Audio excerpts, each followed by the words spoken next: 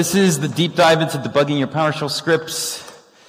My name is Tyler. That's me on top of the Space Needle, in case you were wondering, back in Seattle. I'm a software engineer on the PowerShell team at Microsoft. If you want to follow me on Twitter, it's just my name. It's also my username on Twitch.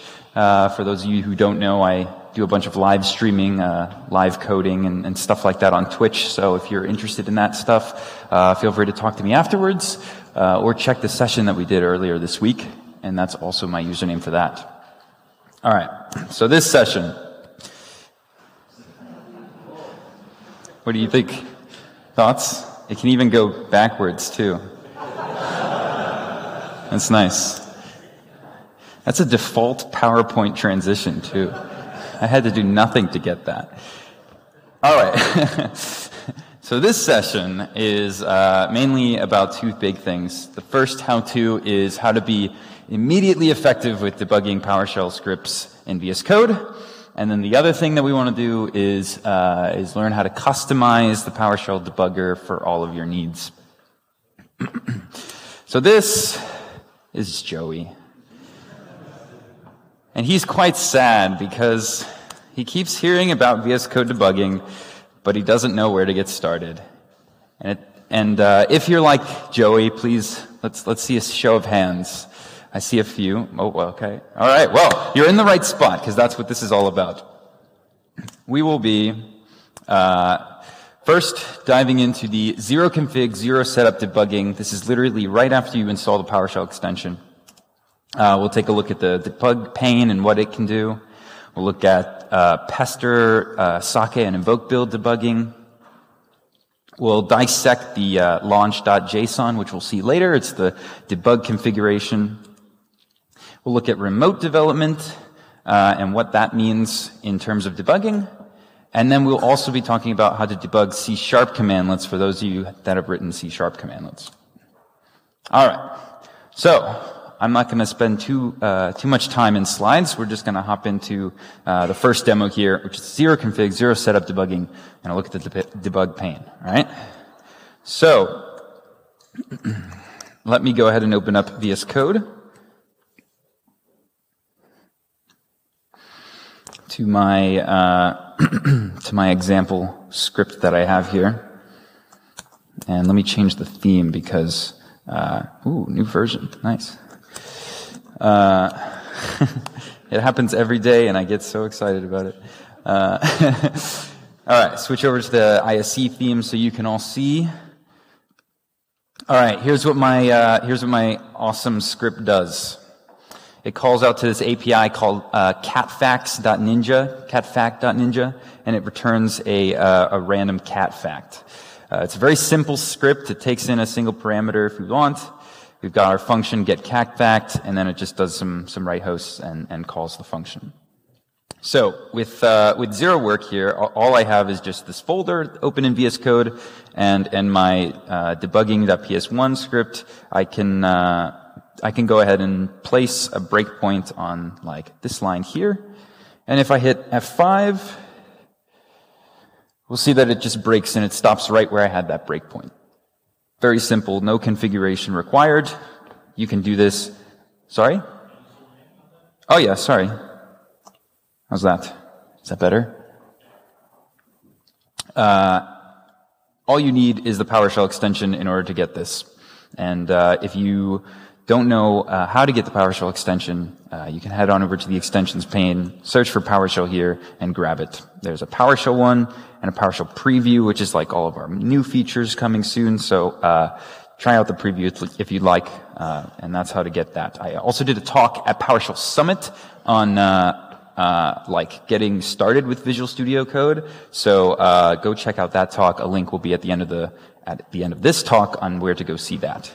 Anyway, so the first thing I want to talk about is this thing, this little bar up here, if you can see it. It's got 6 buttons on there. The first one here is continue, and if you hit continue, it's just going to, as the name implies, continue executing the script until it reaches yet another breakpoint. Step over will step over to the next line that is in your script. So for example, we'll step over and we see that it's now arrived, the debugger has now arrived at get cat fact, okay? The next button is step into. And what this will do is this will actually step into the thing that it's currently looking at. So this is a function, so it's going to step into the function, the debugger. Run that. And now we're inside of the function. We can go ahead and hit continue or step over a few times if we'd like. And then we have step out, which will step out of the function or whatever that we're currently in. And we'll end up down here at right host. Naturally, restart and stop are pretty self-explanatory. And we'll just stop the execution at that point. This is pretty much all you need to know to be immediately effective in debugging.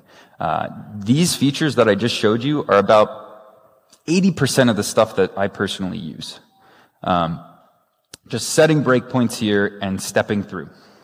The next thing you want to do is probably get an idea for what's going on at the moment that you've broken. So let me run this again, and we'll kind of get a glimpse for what's going on there.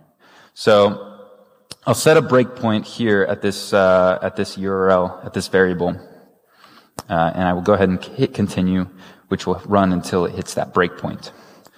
So at this point, I have a prompt at the bottom here in my integrated console, and I can actually I can actually interact with the PowerShell session at that breakpoint. So I could type URL here, and it's not defined.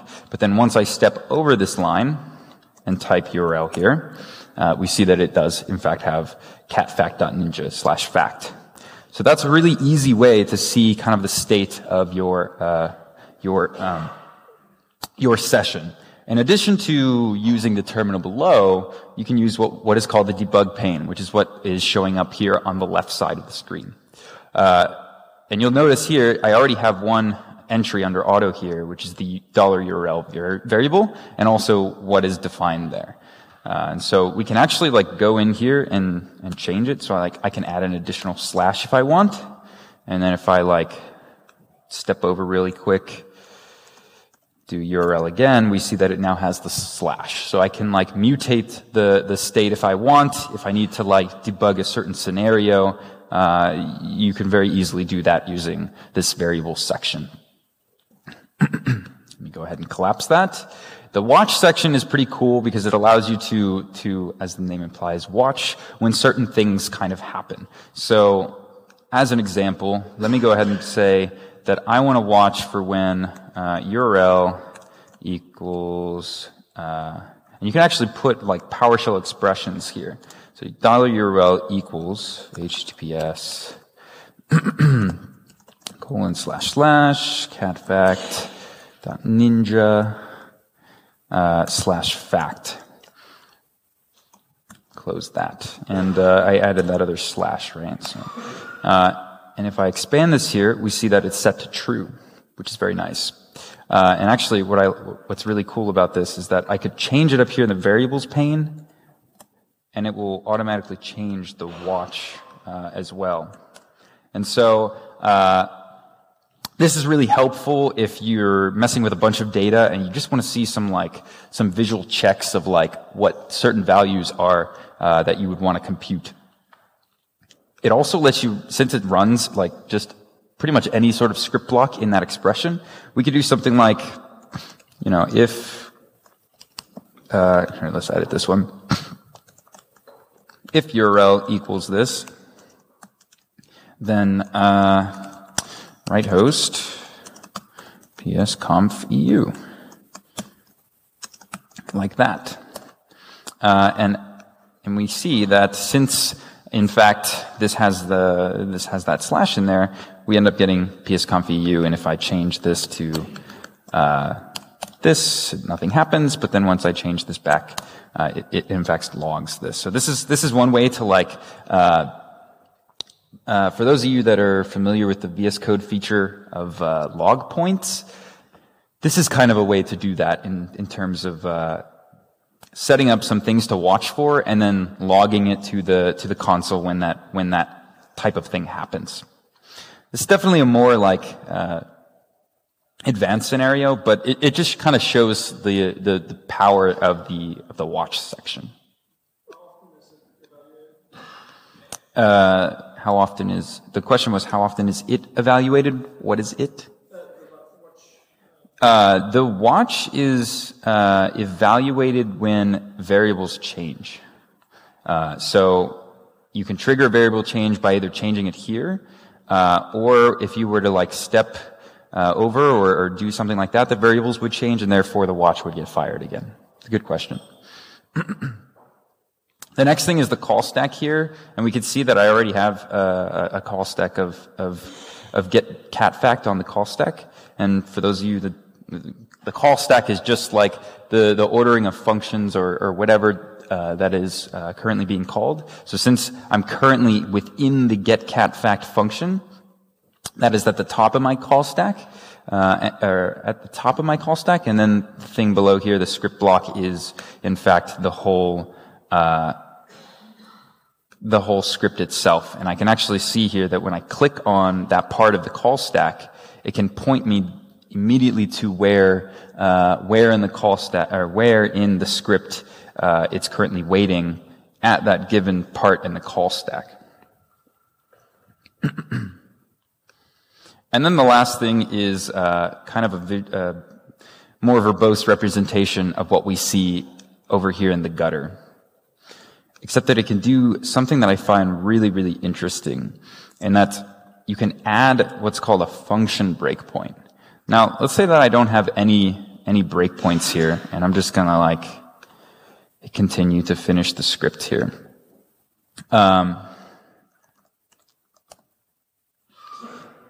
Let's say that I want to break once get cat fact gets called.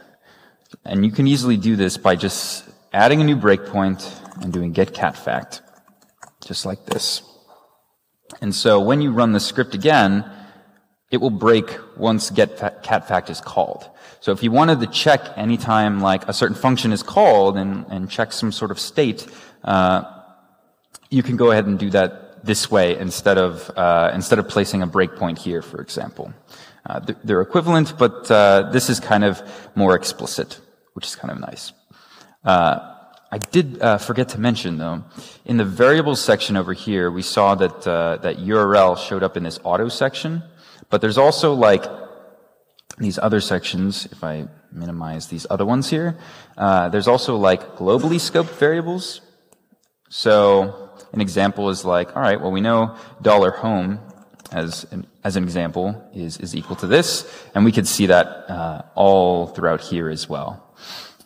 Oh, this one's kind of cool. Is Linux, is Mac, is Windows. So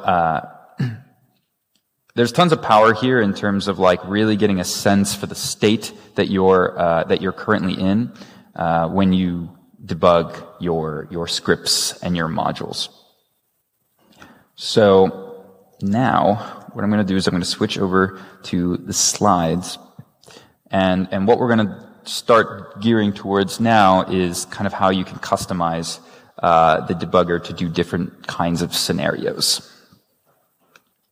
Are there any questions so far? I don't want to take too many, but yeah. Just a quick question concerning the function breakpoints.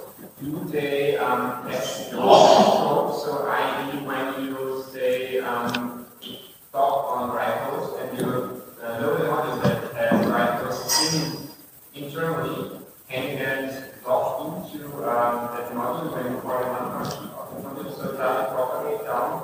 So I think the question is what happens when functions get like overridden and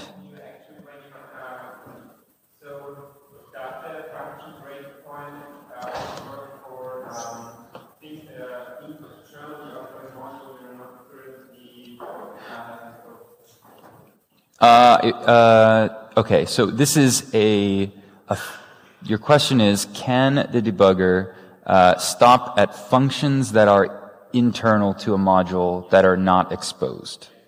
The answer to that is probably, but I haven't tried it out myself. All of this uses the PowerShell debugger today, so really if the PowerShell debugger can do it, and I'm pretty sure that I could do something like that, then it should just work. But if you want, we can check it out after the talk. Okay. So the next thing that we're going to look at is a demo on debugging pester tests. Now, who here uses pester at all?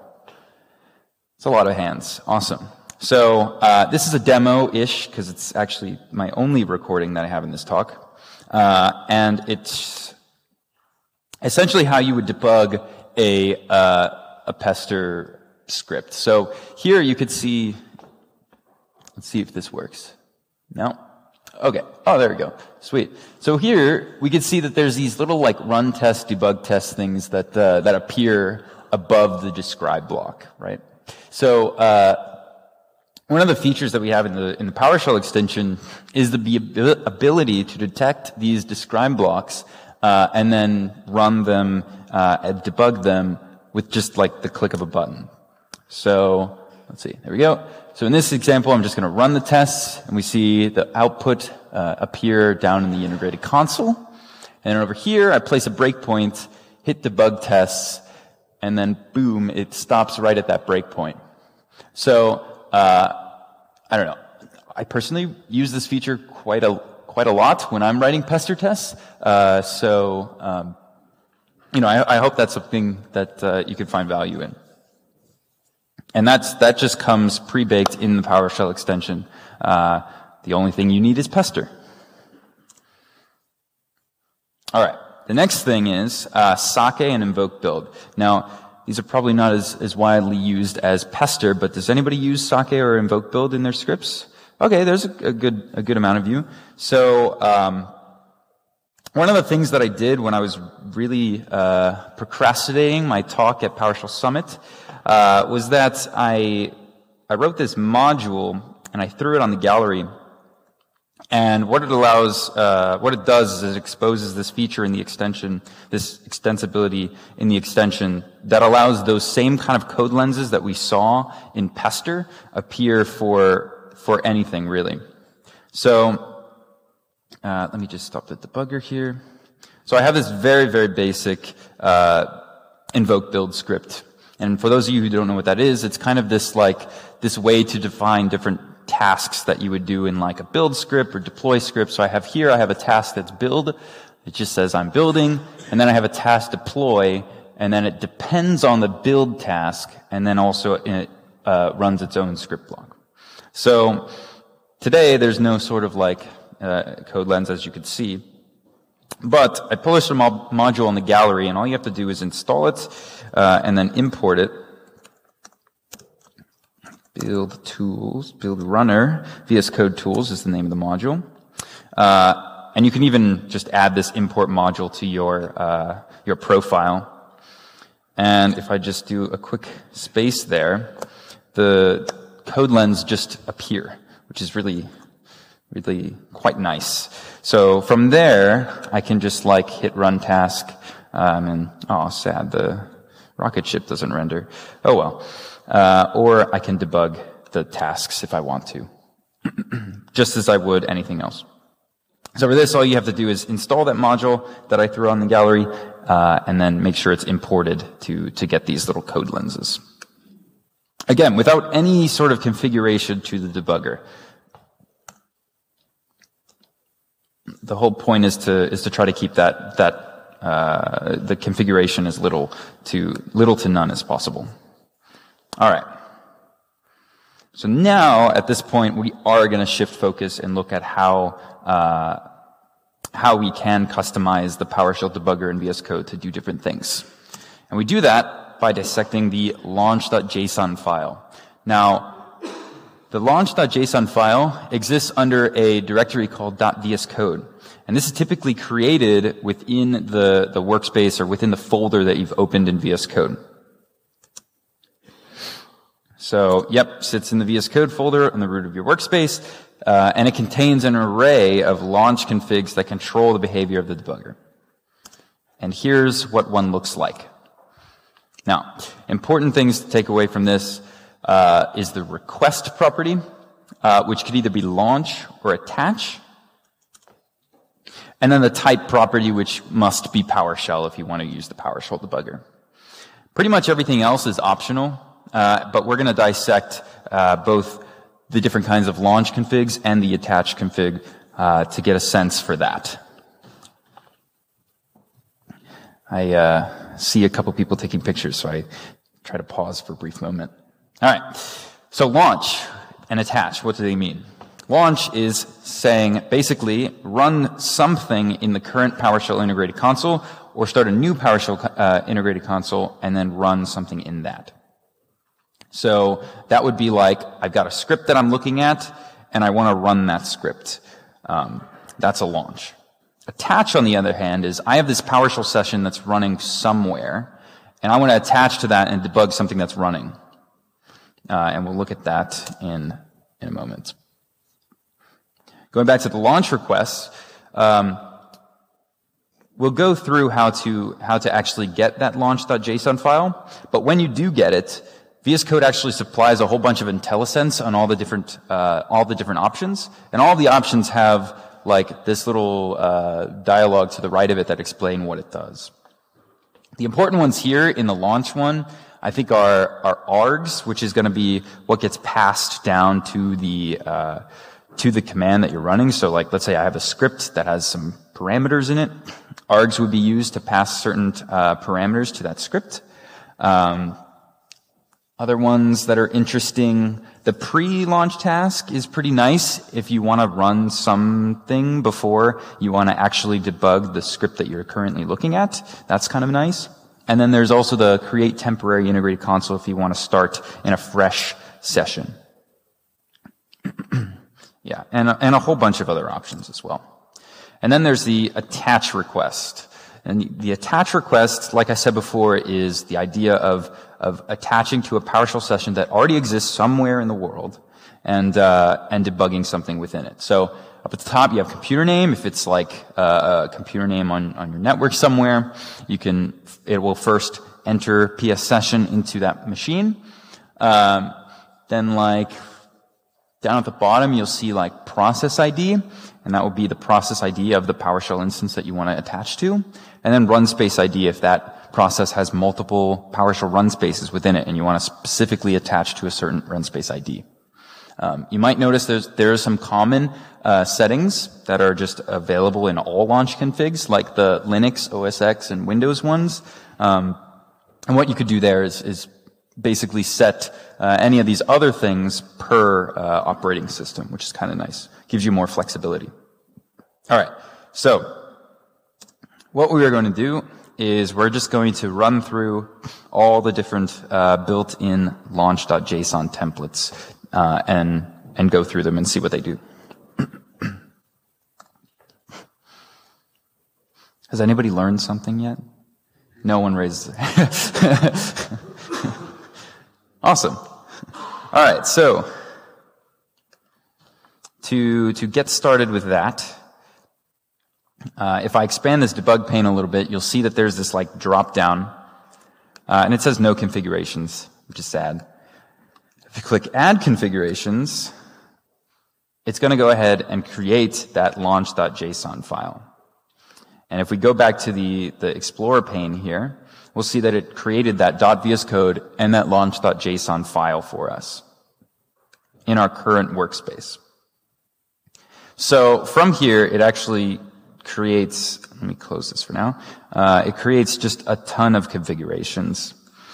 These are all the built-in ones to the PowerShell extension, but let's just delete them all, and we'll start from scratch here. So what you could do is just start typing PowerShell, and you'll get the snippets of all the different ones that the PowerShell extension exposes. So, for example, launch current file. If I complete that, it just gives me that config.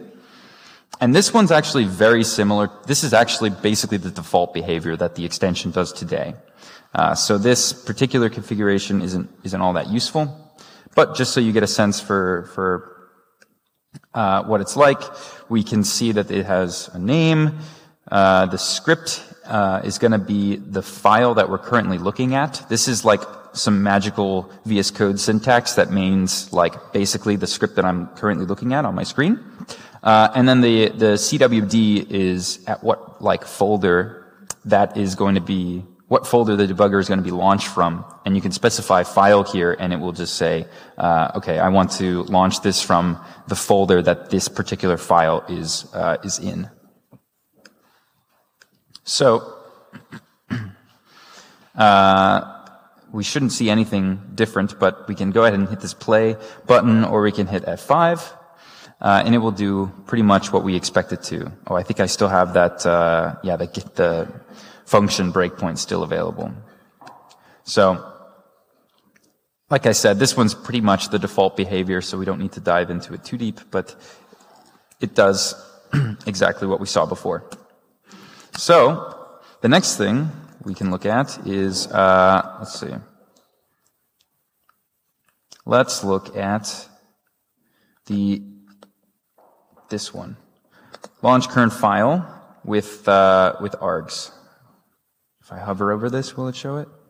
Okay. Well, launch current file with args prompt. Now this one shows a demo of the ability to pass in arguments to your script. So here we're defining these args. And here's a little bit more VS Code magic here that says, all right, the command that I want to run is specify script args. And what this is going to do is going to give me a prompt within VS Code where I can add any arguments that I want to add. So let's take a look at what that means. Thankfully, this script that I wrote has this fact length. So what we can do is we'll place a breakpoint here and make sure the launch file with args prompt is selected. Press the button and we get a little dialog box here. So I'm going to go ahead and add fact length of 100. And if we see over here in the variables table, we should see fact length of 100. There it is. Yeah. So we see fact length of 100. So this is really cool if you have scripts that you'd like to debug, but they require a bunch of parameters to input them. So that one's kind of nice. Let me go ahead and continue through the rest of that. Cats live with soldiers in trenches. They killed mice during World War II. Fun fact. Cat fact. All right, so the next one. So we'll type PowerShell here. So let's talk about the interactive session one. So this one is intended to launch the debugger and have it just be constantly listening for when a breakpoint gets hit. So let me go ahead and save that. Now, I'm setting current working directory to nothing, and what this is going to do is say, don't bother changing the current working directory. Leave it the way it is. So as an example of this config, we could select PowerShell interactive session, hit F5 or play, and you notice nothing happens. And that's kind of intentionally, because we just want this to be sitting there waiting for something to happen. And what is that something? Well, it's me running this script that we're looking at. So if I run this script in the console now, do cat fact length 100, now it's going to hit that breakpoint. So this is really nice because it's great if you want to put in your parameters via the terminal. But it's also nice because this is great if you're working on a module and you need to import the module and then run a certain function within that. That way you always have the debugger waiting, listening, and you're able to debug those functions within your module that way. So that's a nice way to debug modules.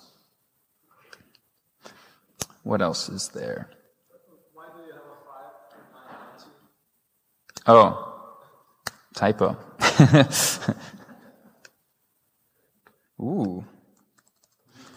This is a great opportunity to tell you how to submit a bug report in the extension. So I'm using the preview extension, and what you're seeing here is an issue with PS readline, which is one of the flagship features of the preview extension. The way you submit a bug report here is opening up the command palette, like so, which is Control-Shift-P, or I think it's also F1, typing bug, and then hitting Upload Bug Report to GitHub. And what this is going to do, it's going to open your browser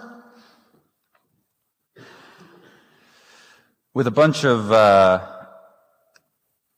stuff like PowerShell information, extensions that you have installed, and all the good stuff, so that we can better help you in debugging the issue. And then the only thing you have to do at this point is just give us a little bit of a description of what happened here, and then upload the logs, which, if we go back to VS Code, there's a open PowerShell extension logs folder, like that.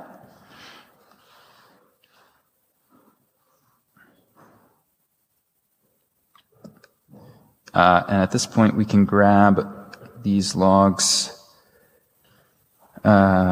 copy, where is it? Reveal and Explorer. That's what I was looking for. Zip these up. Or actually, I think we just copy these and paste them right into here.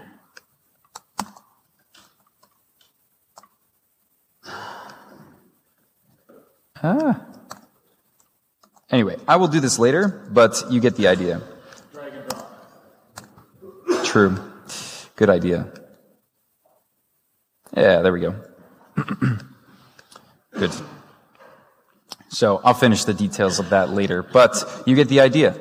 Very easy to submit issues. All right, let's get back to our demo. I'm going to reload the extension, which is using PowerShell restart current session, and we're back on track.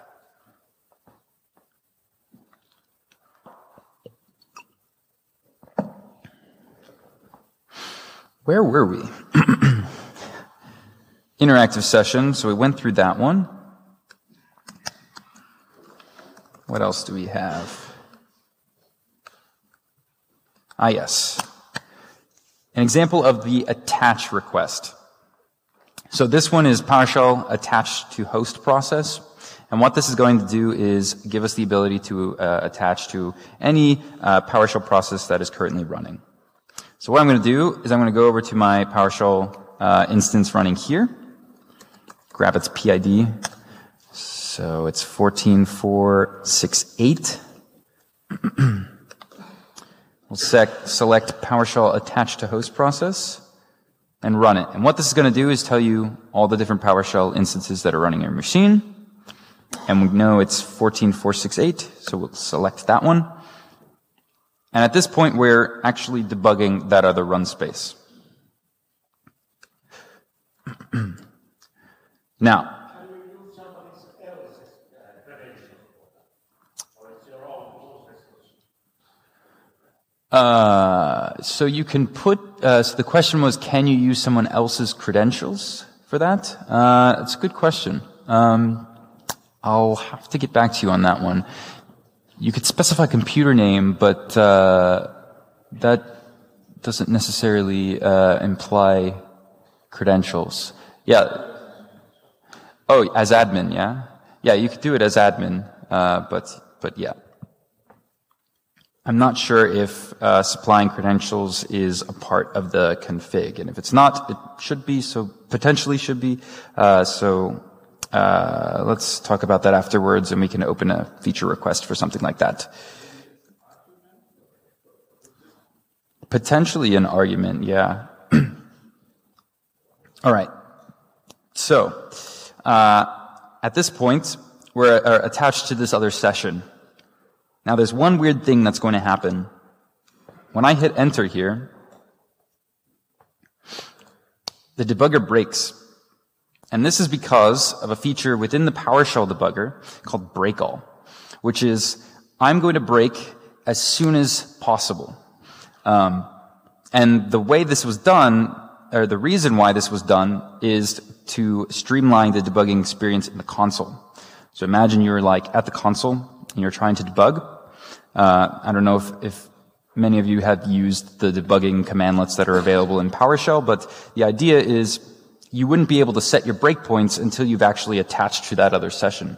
So the breakall is there to break as soon as possible so that you can set up all your breakpoints at that point. All you have to do in the VS Code extension, though, is just continue because it's not very important. And so at this point,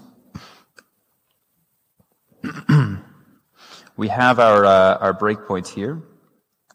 We can go ahead and run that debugging script here.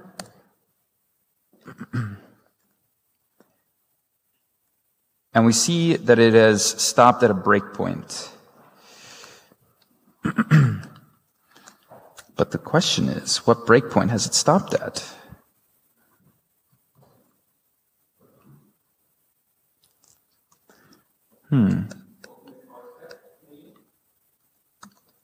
Sorry? Yeah, what is the L? Thank you. Okay. So it's at this point. There seems to be an issue with VS Code actually rendering that. I'm going to take a quick, I'm going to do a quick blame on the fact that I'm running VS Code Insiders instead of the stable version, but we could continue as planned. At this point, I can go ahead and run like $PID, and I see that the PID is actually 14468, which is what it was over here. And that's just to prove that I'm, in fact, attached to this other process, and I'm debugging that run space 1 that was set in the original launch config here. And so from here, if you wanted to like specify other things, you could specify the computer name. In 6.2, there's this ability to specify a custom pipe name. But if you're not too familiar with that, don't worry about it. Process ID, run space name, etc. Okay. So those are all the default configs that ship in the extension. So let me go ahead and quit out of this.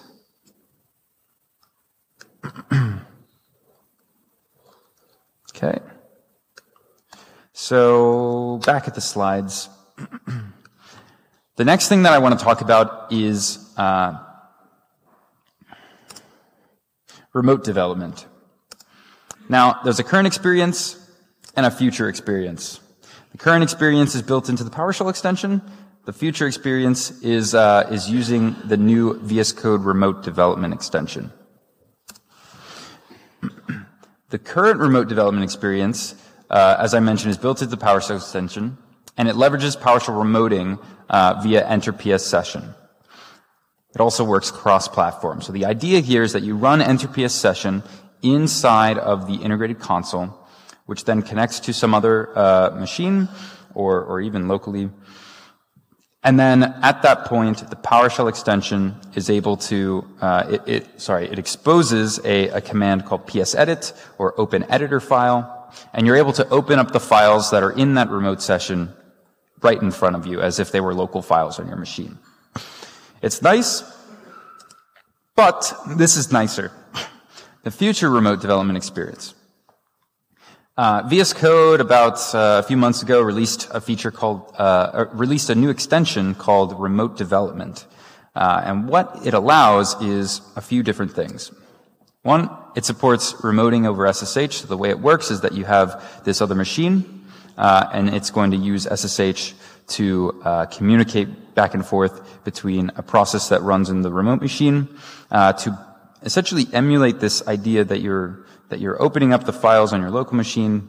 However, they are all on the remote machine. It also supports stuff like containers and WSL, which is really, really cool. For those of you that were here at the keynote, Joey gave a demo of the WSL support, and I will show you a demo of the Docker containers. Okay.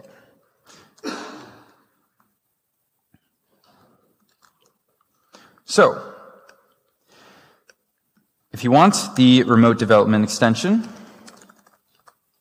all you have to do is search for remote development in the store here. And if you grab this one, this is the pack that contains all of the different extensions, containers, SSH, WSL. We're going to be looking at the containers one today, but I've also installed the pack just because I use a few of them quite a bit. So, I've got my my scripts here, and what I want to do is I want to run them in a Ubuntu container. And in order to do that, all I have to do is click on this little button that becomes available when you install the remote development extension, and then click this remote containers reopened folder in container. From here, you could search for a particular container that you want to use. Right now, there's PowerShell, which uses the official PowerShell Ubuntu container. And what this is going to do is it's going to spin up the container. It's going to install the process that VS Code uses to communicate on the container. And then once that's done, we'll be able to see all of our files as if they were local on our machine, but they're actually all living within the container. And the VS Code team has done this in a seamless way where basically all the extensions that you could ever use anyway would just work the same as they would in as if they were local on your machine. So for example, I'll open up my debugging PS1 script here, and we'll see that the integrated console pops up just as it would locally. And to verify that this is in fact not what you think it is, I can run PS version table and see that I'm running on Linux within that Docker container. And I could still debug just as I would before by hitting F5 and all the debug fun stuff, right?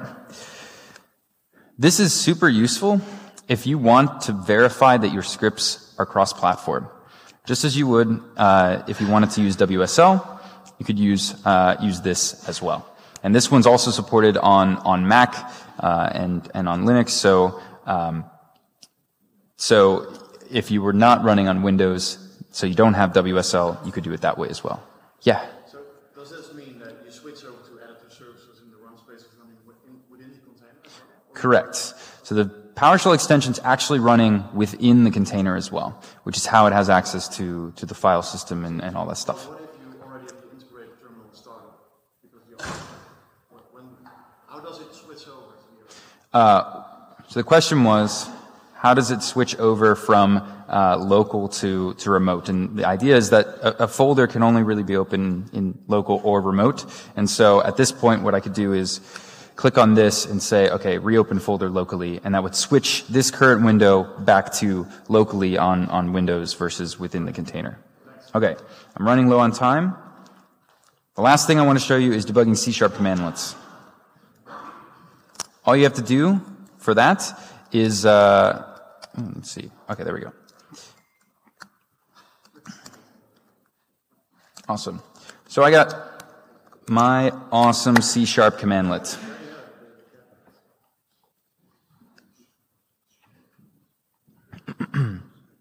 All you need for this is the C# extension. Because for this, we're actually debugging C# code, right? So you install the C# extension, and you have your commandlet here. And then what you could do is pop open the debug pane, and I've actually already got it here, but you can add a configuration for net core. And you want something like this, attached to local, .NET Core attached to local process. And what we're going to do is we're going to use this launch config to attach to the PowerShell process that has our binary module loaded into it. Okay? So I've already built this, so this is ready to go. I need to run PowerShell here.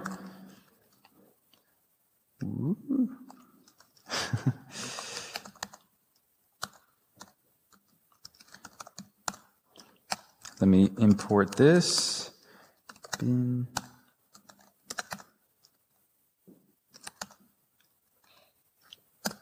Okay, and this gets me the git command.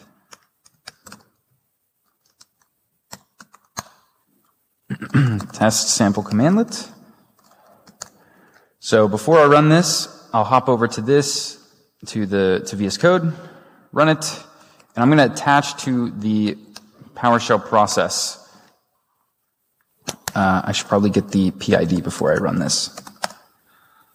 18248. 18248. All right. Attach. I'm like sample. I forgot to set a breakpoint. We'll set one here. My hourglass has run low. Favorite number. This is just import. And boom, debugging. So there, we're actually debugging my, very basic, but debugging this sample commandlet. And all it takes is the C# extension and just attaching to the PowerShell process that you want to debug. Okay.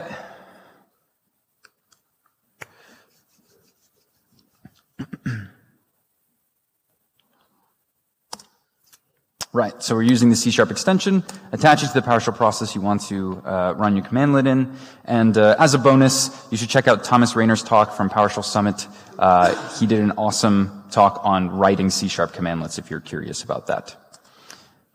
I already did the demo, and that's pretty much it. Now time for the summary slides, since my hourglass is empty. So, we did a bunch in this talk, but we did how to get started with debugging in PowerShell scripts in VS Code, how to debug pester tests and socket and invoke build tasks, how to configure the debugger for advanced use cases, how to do remote editing and debugging, how to debug C# commandlets. Lots of stuff. One last slide. It's the big slide of links that you all probably want to take a picture of. There are relevant talks from PowerShell Summit, including Thomas's that I mentioned before, and also my talk using VS Code as your default PowerShell editor. There's also PowerShell VS Code docs, and then links to all the different extensions that I talked about in this talk. Thank you all for staying a few minutes extra, and I hope you got something out of this. Thank you.